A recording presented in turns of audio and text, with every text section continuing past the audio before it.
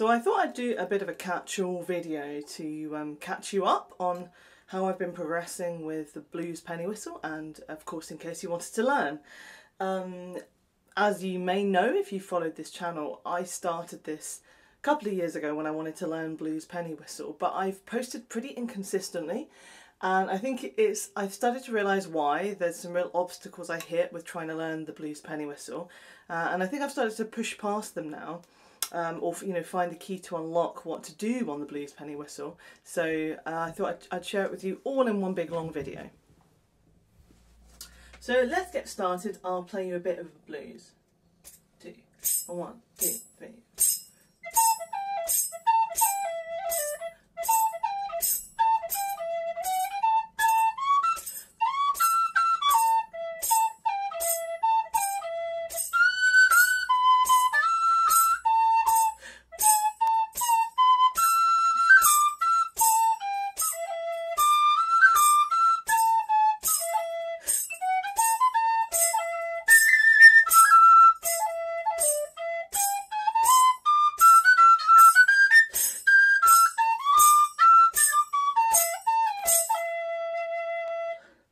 So, there's something or other.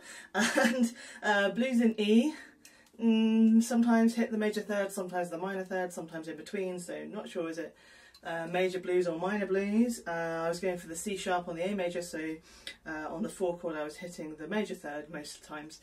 And that's kind of the style I keep settling on.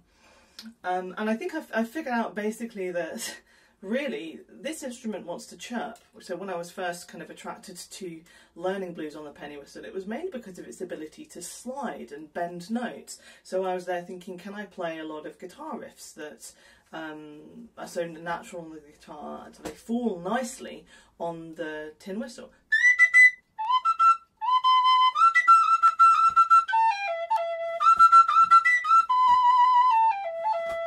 And the answer is yes. Yes, they do that. They do that, that's true. But I think what I hadn't really understood, and that I'm starting to come to understand now, is that there are certain things that every instrument wants to do, and a lot of what the pennywhistle, the tin whistle, wants to do is available in the folk repertoire. So, I had some time of exploring folk ornaments. We're going to have a bit of kitten today, by the way. A bit of kitten today. Are you a bluesy kitten? Interfering with the camera. So it likes doing chirps. It likes doing rolls. So it likes those kinds of sounds. And so where I was kind of trying to think, well, what bluesy ideas can I put from other instruments onto the whistle? I was getting stuck on trying to figure out what is it that the whistle really wants to do. Alright, Flossie. So let's look at another instrument for a moment. What about on the harmonica? Let's grab a harmonica. Great harmonica player, I'm learning. But one thing I noticed is that just with one note, you can make a bluesy sound. Because of the way you can put vibrato on that note.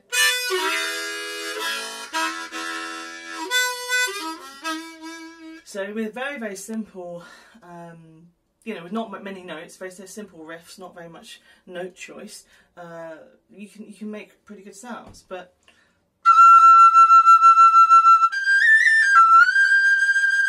because you can't get that range of vibrato, you don't get that bluesy sound with just kind of trying to hold one note. So it's really dictated by the instrument what it is that you're going to do. So one of the things I realised was if I tried to incorporate stuff from my folk repertoire into a 12-bar blues, it worked much better. So let's say, for example, a good example is in A major. There's the Mooncoin Jig.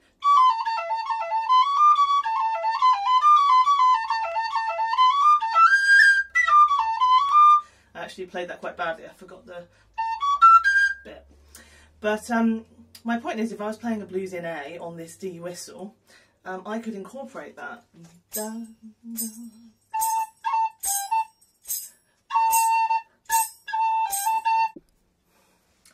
Okay, so the harmonica is naturally bluesy. Here's a harmonica in A, and I can just play one note. And I folded it out into a chord there, but my point is you play that one note and immediately there's this blues. I'm not a great harmonica player, but I can already make a bluesy sound, and that's because you can take one note and really put a lot of vibrato on it, start to bend it around in that way, and you can bend on the whistle, but no matter how you try, that kind of vibrato just isn't available. What is available though is, you know, these chirping sounds. And so we have the Mooncoin Jig.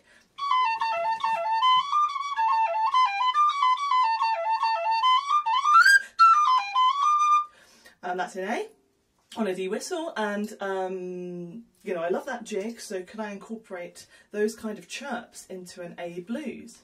And yeah, it works pretty well, and so says the kitten.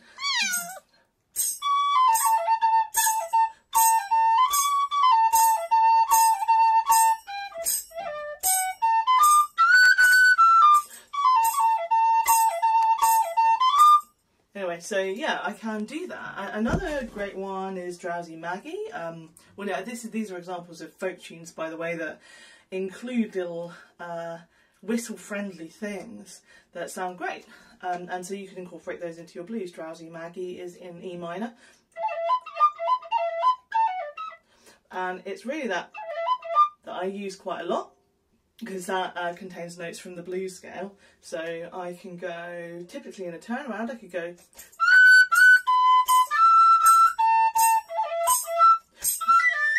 I'll do that again.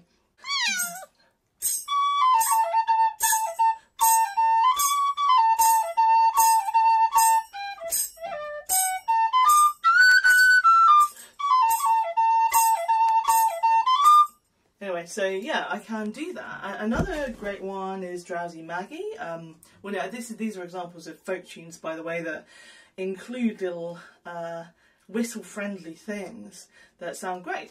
And so you can incorporate those into your blues. Drowsy Maggie is in E minor.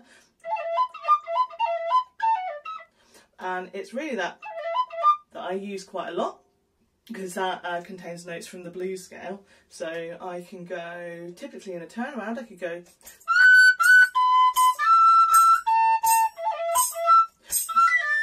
I'll do that again.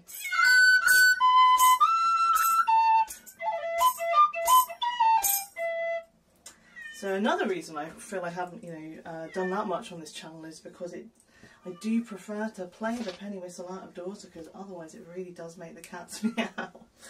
Doesn't it? It makes you meow. Right then, so that's a couple of things. One thing is making sure that you pay attention to the kind of sounds that the instrument wants to make. Don't hold one note for a long time. Instead, do a lot more chirping. And then if you get stuck on that, this is kind of what I learned, take parts from your folk repertoire, if that's where you've come from, and go, okay, well, in the world of folk, they've really explored this instrument and discovered what kinds of sounds it likes to make, what falls under the fingers, what's easy to play, and what feels natural to play. And then you can go ahead and do that.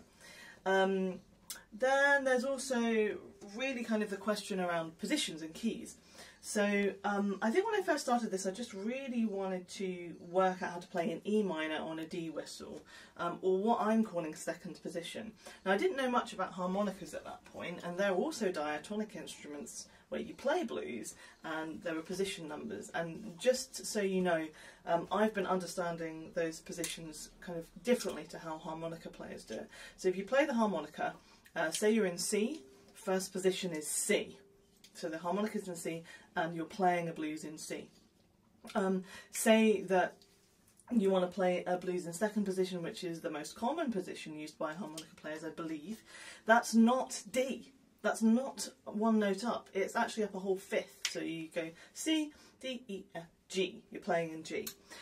Whereas I'm thinking of the whistle much more like a guitarist thinks of the, you know, the idea of position. So if you're looking at a piece of guitar music and you see the number 5, normally Roman numeral number 5 on the score, that means you play fret 5. You go right up to fret 5, and that's where you're playing. It's you know, position 1 is fret 1. Open position is no fret. So I was kind of just sorry, no bar. So I was just sort of thinking of it the same way. So if this is a penny whistle in D, so the first position is where your key note is D, all of the fingers down. I'm thinking of that. A second position, E minor, where, you know, you're uncovering only one hole. The second position you can find. Third position is almost useless. That would be playing an F sharp major or minor.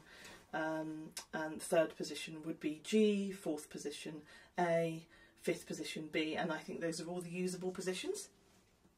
And in either of them you can play major or minor, but one is harder than the other. So, you know, so for example, it falls very naturally under the fingers to play in D major and a D whistle. But you can play in D minor. And I'm doing that by half holing, so it's harder to play in D minor, but you can do it. Very nice to play in second position on a whistle, and that was really what I focused on for the bulk of the time. And what I found was that when I was practicing out and about, practicing in the street without a backing track, I really don't like backing tracks. So I like to practice either with people who are playing some backing, or I like to practice by myself. So I was practicing out and about, in the woods, on the street. And I was also playing with other people, and when it came to playing with other people, I was going, well, how do I always have the right whistle for the key that those people are going to want to play in? And how do I work out that key before the song's over? So I think there's another video on this that I did, but what I settled on was having whistles in these keys. So here are my whistles. All generation whistles in E flat, D, C, B. I made a B whistle. There's a tutorial. Well, I don't know if it's a tutorial. I filmed myself doing it, so you might be able to tell how to do it. And B flat. And with that, in most of the comfortable positions, you can get pretty much all keys, and certainly all popular keys are pretty nearby. So for example, E major comes up a lot with guitarists, and of course you can play that on your D whistle, because you can go E, and instead of playing the G natural right here, which gives you E minor, you can half hold.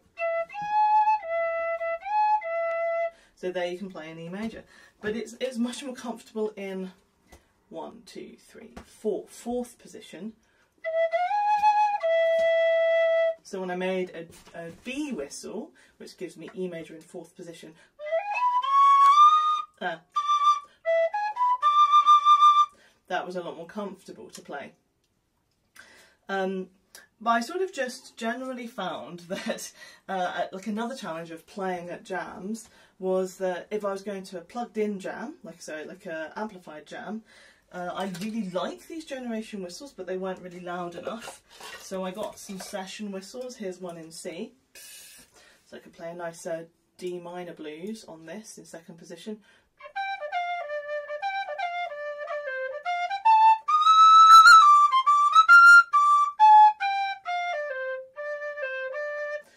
And that's much louder. You probably could, I don't know if you could hear through the film, but it's much louder. And that gave me better opportunities plugged in, but they're more expensive and I could only afford 2, so I was a bit more limited as to which keys I could play in. And then, yeah, the other problem was that quite often like fully acoustic jams were more folk and less blues. And the other issue I think that I was coming across was that because the whistle likes to chirp and play shorter notes, really, then I had a lot of problems with this problem with the fact that I think most people, when they're learning a blues, they learn a straight blues, like a traditional Chicago blues, you know.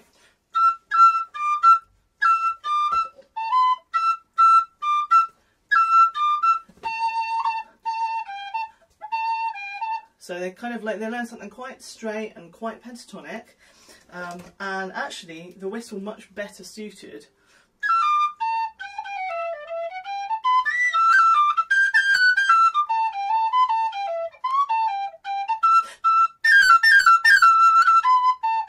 So it does kind of fit, but it's a little bit too jazzy, particularly, you know, little phrases like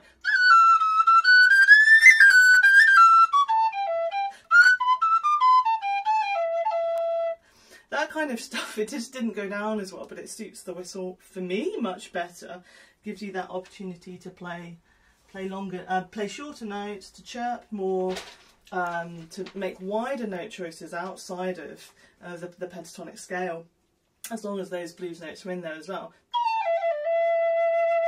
And that made it tricky. And then I think the other thing that I came up against was that really the lower keys of my high whistles, so I never really play low whistle, that the lower keys aren't so easy to hear.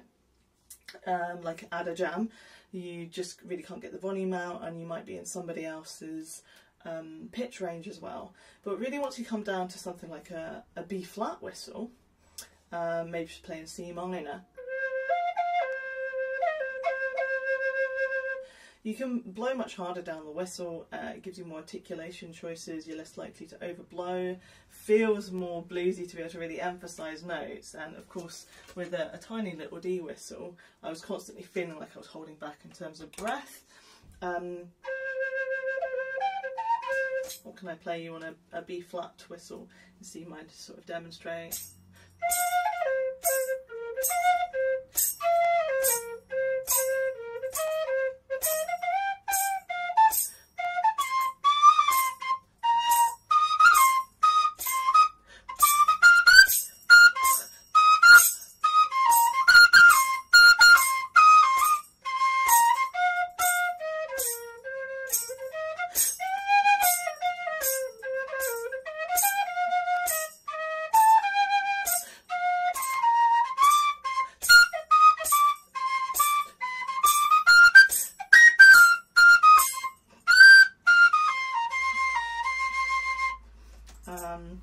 Yeah, so there's something on a B flat whistle, and also you notice that I went right up to, which is my top B flat, which if I was on a D whistle would be a top D, which you can reach, but it's usually just too high for people. And so it's quite nice to play on a B flat whistle, but oftentimes I found when I was playing with other people, particularly at a live jam, then I wasn't heard. And I think all of this makes me feel like I still don't quite have the voice of the whistle in blues yet. I don't quite have it. I sort of feel like even as I'm playing for you now, I'm like, oh, do I, or do I? Can't quite figure it. And I don't yet kind of feel quite comfortable with how I'm playing. But what I might do is I might kind of play for you a bit more. Maybe I'll play you something in A major to kind of finish off. So that's 1, 2, 3. That's fourth. 1, 2, 3, 4. That's fifth position. Fifth position on a D whistle. Maybe I'll play something that's got that kind of feel to it. And by the way, one of the things I always loved, one of the reasons I wanted to do this, was because when I was a kid, you know, the main live music I was hearing was buskers. And where I lived, like near Oxford, anytime we'd go into Oxford, there was always a busker who was playing a blues unaccompanied on the saxophone, and I thought it was magic. So it's something I've always wanted to do, just that idea of, and he didn't even have a jingle, but he would just play, and I noticed, you know, throughout the time I've spent doing street art and busking myself and spending time with people who play on the streets, there's always somebody who can do this, and I've really liked it, and I've not been drawn to play saxophone myself. So let's try it on the penny whistle. So I'm gonna maybe throw in some stuff from this A major, or often played in A major, A Mixolydian, hornpipe, Redhead Boy. I'm going to throw in a bit of the Mooncoin Jig. And there's also an E in an A major blues, so I could could add in a bit of Drowsy Maggie. I'll see what I end up adding in. So I'm going to play blues in A major, maybe a bit slower. About there.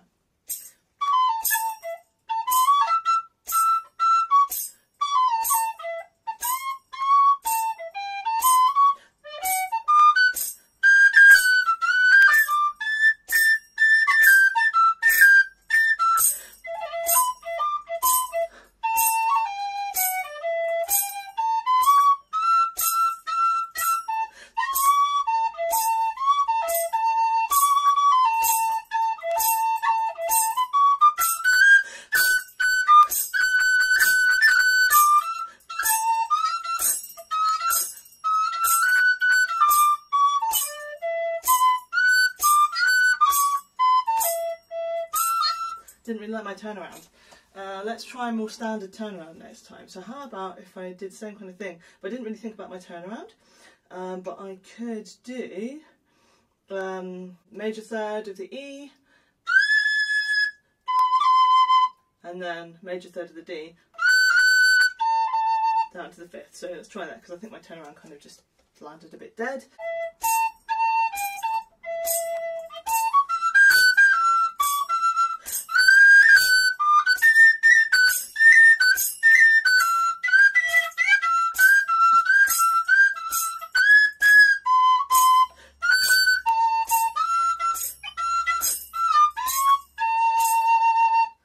Well, not perfect, but I'm starting to get there. Yeah, so I think you can kind of see where I am at the moment, and I think that, you know, there's been all sorts of reasons why I haven't really updated on these videos, and I think that it's, one of them is that I just still feel like I haven't mastered things, you know, stuff that comes really natural to me on the guitar or on other instruments like a turnaround, I just kind of completely miss on the whistle, and I've got to kind of find an understanding of what the whistle wants to do in those places instead of just watching the turnaround go by.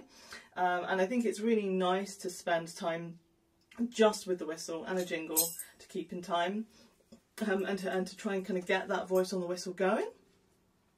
And then it's sort of kind of clear that for me, because there have been sort of several obstacles to trying to play with other people, like I kind of arrive and I'm like, oh, I don't have a whistle in the right key, or I do have a whistle in the right key, but you know, not a session whistle, just kind of one of my cheap ones that I like the sound of, but I haven't it hasn't got the volume to it to let me play with the band, or you know, whatever the issue is.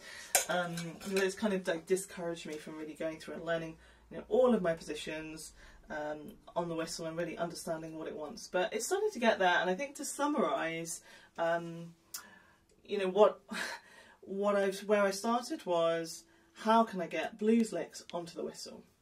And that was fine, helps a little bit. And then I went to sort of, what kind of sounds does the whistle want to make? Chirping, really. There's a blues bird, you know, little tweeting blues bird. And I think that's why there's a massive difference between the high whistle and the low whistle. If it wants to chirp, it's a high whistle. If you go down where it's really just a flute, you know, I've got a flute, so I personally would go for a flute if I'm going to go low. And then there's the kind of looking at what the whistle wants to do in terms of what it does when it's at home, which is usually in the world of folk. When the whistle's at home, it likes to do folk tunes, so why not incorporate bits of folk tunes into into blues playing? And then I think the reason I get stuck, and the reason I got stuck today, is because there just aren't there aren't blues turnarounds really in that folk repertoire. So we're trying to master that bit. I think that's the last kind of corner. And you know, if you're also learning, or if you kind of already play the tin whistle, and you're kind of decide to have a go at this, I'd love to hear from you and see what you make of those turnarounds, because for me I think that's been the sticking point. So yeah, I think that's kind of a summary of where I am and what it is that I've been working on. And you know, so many reasons why I haven't done a lot of videos. Makes the cats meow. I don't really like making videos with backing tracks because I don't like working with them. So a lot of people making blues soloing videos do that with backing tracks. So I've kind of gone, oh yeah, I'll get around to doing one with a backing track, and then I just don't make anything. And yeah, I think that the last problem as to why I haven't kind of made more videos is that there's nothing I feel like I've mastered. So there's nothing where I can kind of go, this is how you do this. Because none of it really for me feels like it's landed yet. It's landed enough that people are interested in my playing and I'm enjoying doing it, but I haven't really landed on something that I feel like I can say is like a finished piece. Here, try this, or no, you know, these licks are the best, or these are the ones to learn, because I just haven't got it. But you know, the question I wanted to answer when I started on this mission is, you know, first of all, can you play blues on a penny whistle? Yes, you can, absolutely. Can you play it on the cheapest one? That was somehow important to me because I sort of don't really believe in folk musics. Folk type, not that this is folk as in like trad folk, Irish folk, but I do hope that blues is a music of the ordinary people, not of the sort of conservatoire trained people. That they can do it, they can pick it up, they can afford to do it. So doing it on a cheap whistle was important, and yes, it can be done. In fact, I've got an untweaked one, and I don't prefer them, but you can do it. You can do it on this is absolutely stock generation whistle in C. So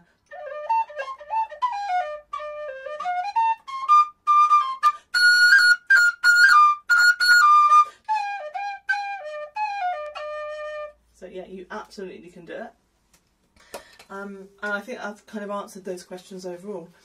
Anything else you're kind of interested in about this, do ask me a question. And I think finally, you know, the other thing that's just been a complete block has been that normally when you go to an instrument to learn something like learn the blues, go to some great players, learn what they do, transcribe what they do, and there's so many reasons that that was irrelevant to the whistle. First of all, who's doing it? Second of all, people who were doing great blues solos on other instruments, it's just not the right thing for the whistle, what they were playing. Their vocab didn't make any sense. Doesn't make any sense. You try and play it on the whistle and it doesn't work. So that transcription process, or process of listening to great players on your own instrument or any other instrument, it's just so far removed that I found that very, very difficult to do. There wasn't like a player that I could recommend who I could mimic. So that was kind of a dead stop. So, you know, if you're out there and you're playing blues penny whistle, get in touch and maybe we can share vocab. Anyway, it's been great fun. It's a great thing to do. I'll keep doing it. Maybe I'll get back to you when I feel like I've mastered something, and thanks for watching. Oh yeah, I didn't mention extended techniques. So basically they are sing what you're playing.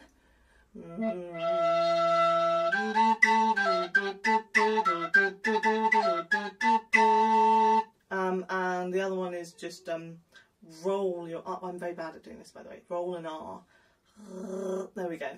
Whilst playing a note, works better in the higher octave.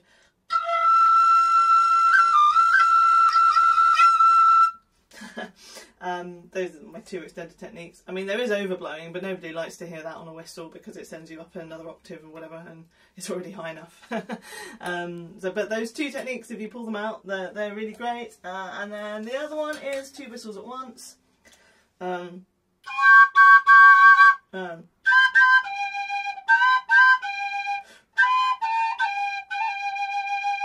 Not that great for blues, to be honest, because it's hard to get the notes you need, but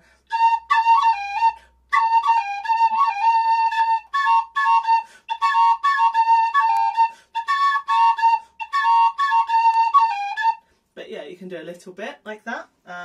It can be kind of better if they're in complementary keys. Have I got any complementary keys? B flat and E flat. That means we could play in F. I think. No.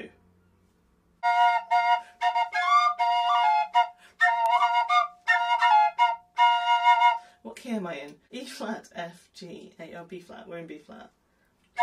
We can't be. Oh, we are.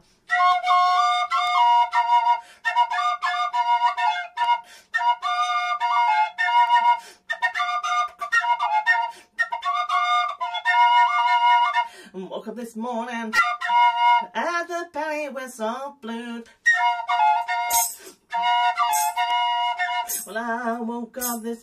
morning at the pennywhistle blues.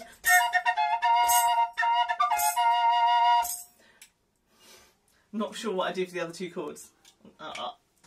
If I work it out, I'll make you a video about it.